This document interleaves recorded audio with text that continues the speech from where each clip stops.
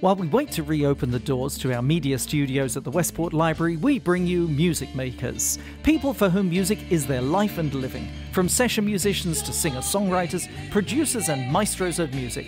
A chance to hear their story and see their live film performances. Introducing Chrissy Gardner. You are a writer that I consider to be just a superlative writer. I love the words of that you've done and performed when we did our live show. So when we did First Thursday, and this relates to Megan was singing with you in duet, and I think her brother was the drummer, wasn't he?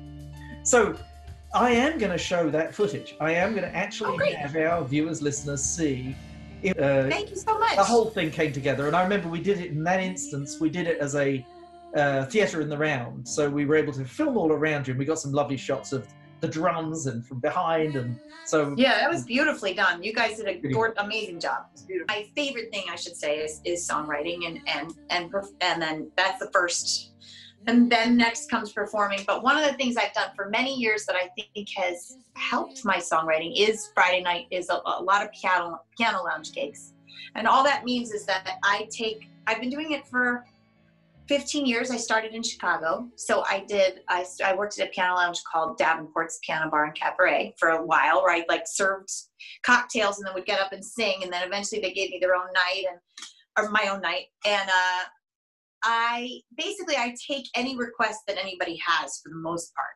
If I've heard the song before, then I play it. It doesn't matter if I've ever played it before in my life. In fact, for these gigs we've been doing in quarantine, I would say the last gig I did on Friday, 75% of what I did, I had never played before. I just have gotten pretty good, decent at sort of pulling it off, knowing how to figure out the chord structure and whatnot. And, it feels like a party trick, but, I've done it so many times that I just go for it. It's just that it's totally like improv in a way, because it's just, I've never done this before. Let's see what happens. And all it is in the middle of this quarantine. So I've been doing that in regular, piano lounges around lots in Chicago, and then here at a specific spot, Crave in Ansonia. And I just basically, just like a lot of musician friends I know, there was no prospect of performing probably until late summer. So all of my gigs were canceled, and I was dying to play. And I honestly haven't embraced social media that much. It has seemed foreign to me, but this particular situation that we're in has made me go, well, let's just see what happens. So every night I've been doing a different song on my music page. And then on Friday night, I just had said, you know what, how about I just do my usual thing? I'll put my little, Venmo tip jar handle up, and I'll donate 20% of what I make tonight to a waitress that I usually work with, who's definitely not working tonight, So we did it, and it worked great. And I was able to give her a full shift pay, and people had fun. It felt like a big community thing. And I played some original requests, but also whatever, if somebody requests Lady Gaga, Elton John, Billy Joel, Eagles, whatever, play anything that they request. And it became like a little community online, and they were having fun with each other. And then it grew. So last week we raised money for my next door neighbors, and they did a performance through the window in the driveway. It's a social distancing thing to an original song actually of mine. And we're just having fun. And it seemed like it grew, And so this week there's more excitement. It's for another family. And then the following week we're going to raise money for, I'm taking a cut because I need to stay afloat too, but we're raising money for art studio in my little neighborhood. And so it's sort of what I can offer, but it seems like right now, this online thing, I've never actually felt like my music kind of mattered more than right now, because people seem to really crave connection in that way. And so, what was your background? How did it happen that you became a regular performing musician and songwriter? Well, I grew up playing classical music when I was little, so maybe 12 years of classical piano training. So that's where my training came in. And I kind of always knew I wanted to go in the direction of music, but I couldn't really find my voice until I did theater and things and that's what I went to school for. And I really didn't start writing music until my mid-20s, when I worked at that piano lounge I mentioned before. So, and it basically was because I learned to play, playing classical music, I only played things written on the page. And then once I started to play a little bit more by ear and now I play a lot by ear, and then play based on chords and stuff. It opened up my world because it just allowed, it allowed me to, well, because there's a crutch with classical music that you have to do it so exactly and so precisely how it's written. It's like my mind wasn't open yet to writing something, even though I do have little cassette tapes of me when I was like 5 recording songs. But then that's when I started writing. I would stay at that piano lounge till 3 o'clock in the morning, just hearing things and putting them down. And the process of playing other people's music and understanding really, really well at this point, song structure. There's always more to learn. I don't know a ton about, there's always more to learn, but I do know quite a bit about song structure. So if I hear a melody in my head, and for me, that's how it happens. It's like I'll be walking down the street and it's usually when I'm doing something monotonous, when I'm thinking about nothing, when I'm washing the dishes, when I'm vacuuming, when I'm taking a jog, that's when I'll hear a melody in my head, and then I race home or I have tons of ideas. And then the part of it that's more like a craft is the ability to write it down and figure out what the harmonies are supposed to be. That's the part to me that's like a craft. And that's where me playing other people's songs has really come into play, because I know where I'm supposed to, I know how I'm supposed to fill in the gaps, because it's not just about the melody, it's the harmony that's underneath. But it really comes into my mind as if it already exists.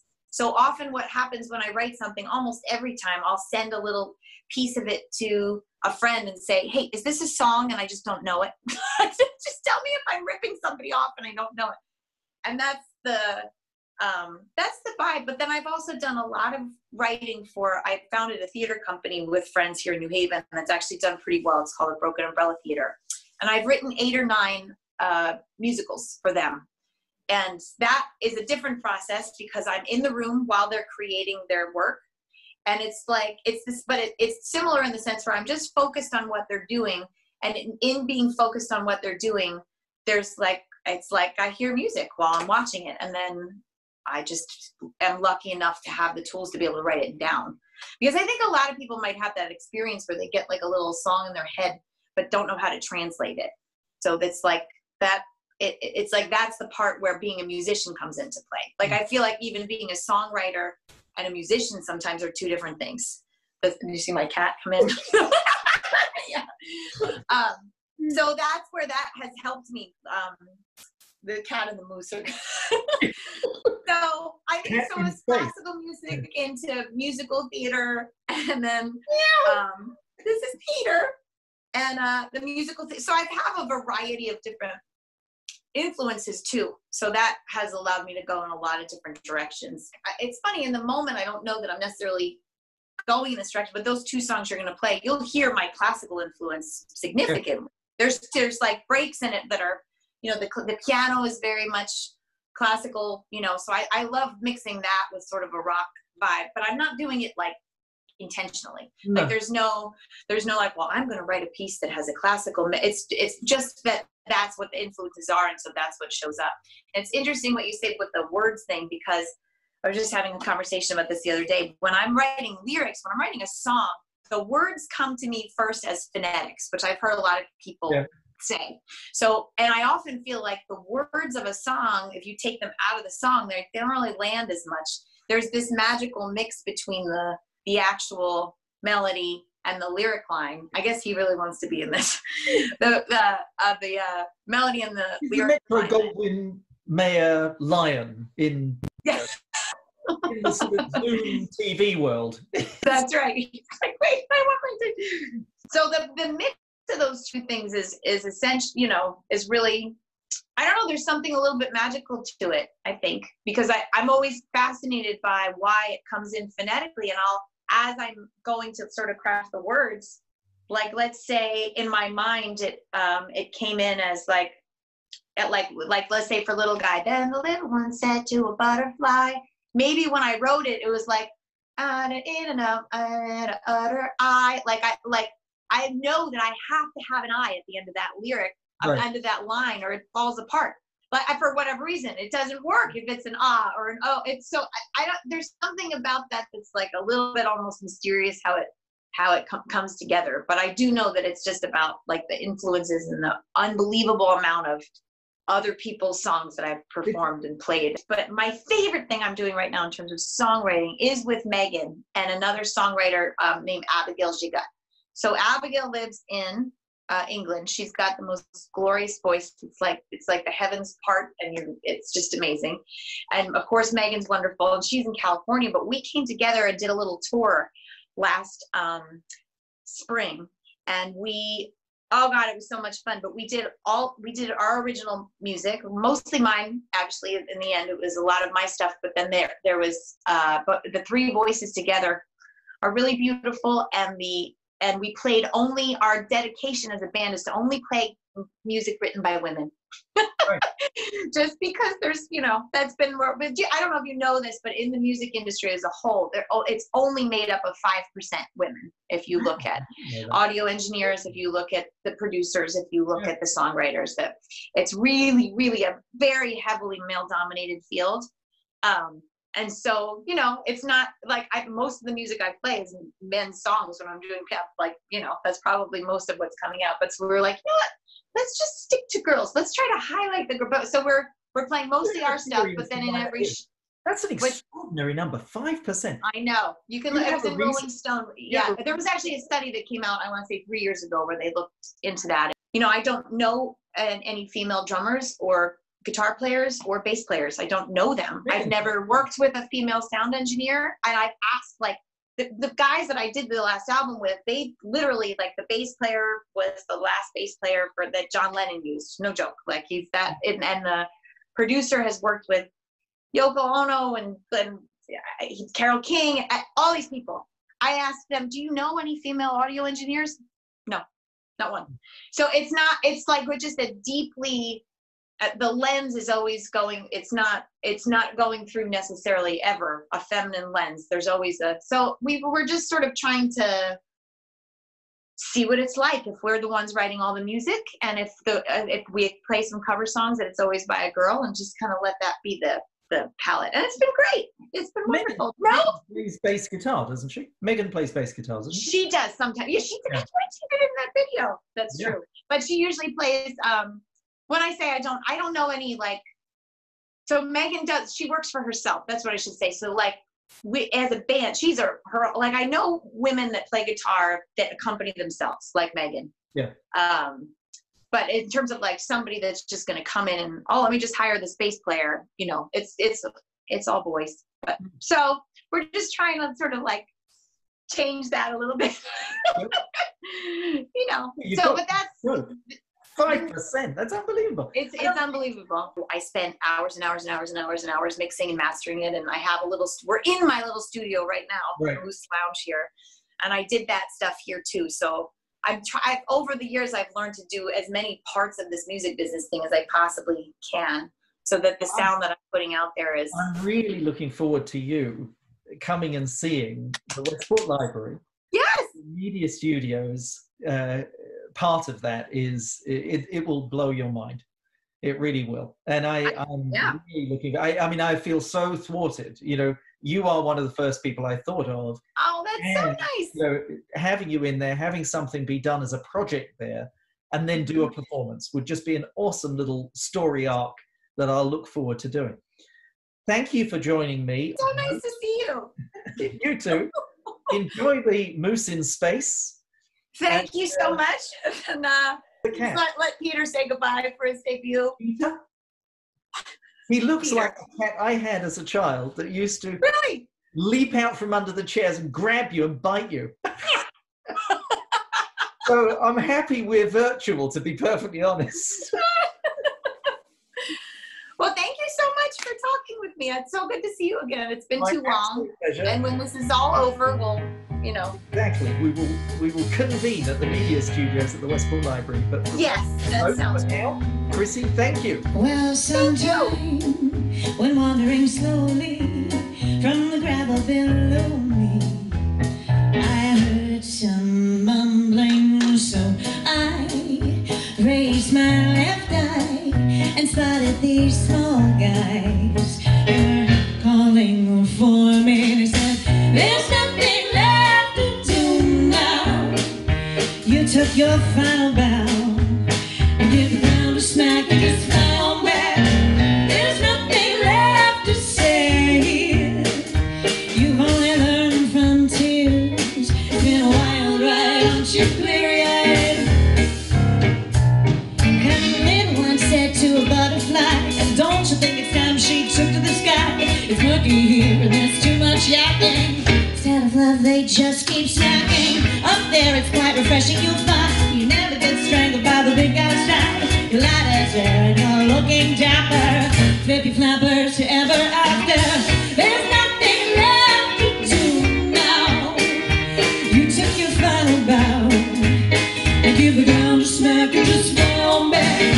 There's nothing left to say here. You've only learned from tears. It's been a wild ride, aren't you clear-eyed?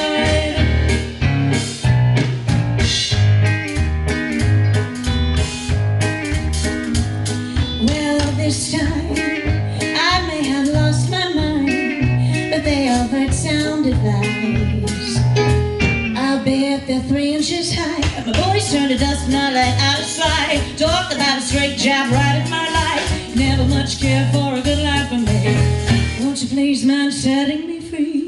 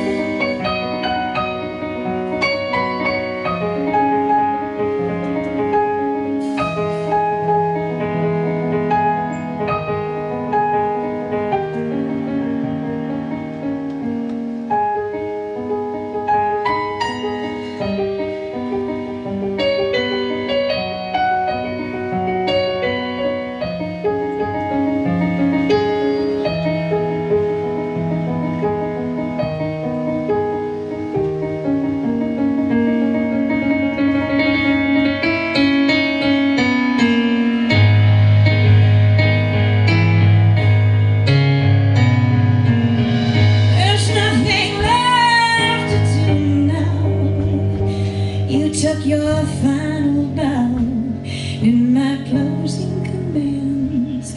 You cut the string from my hands and all your glory. There's nothing left to do now. You took your final bow and you were down to smack and smile on back. There's nothing left to say. You've only learned from tears.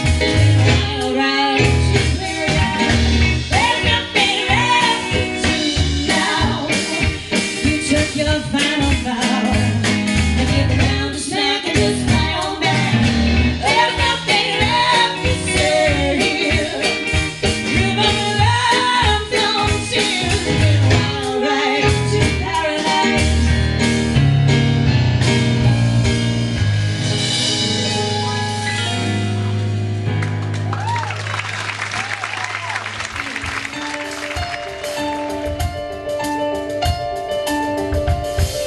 Leaving scares the living life out of me.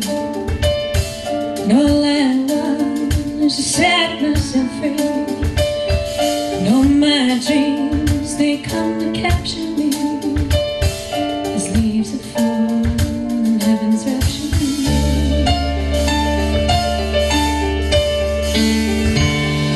Here I pray before the wailing wall. Touch my name, beg for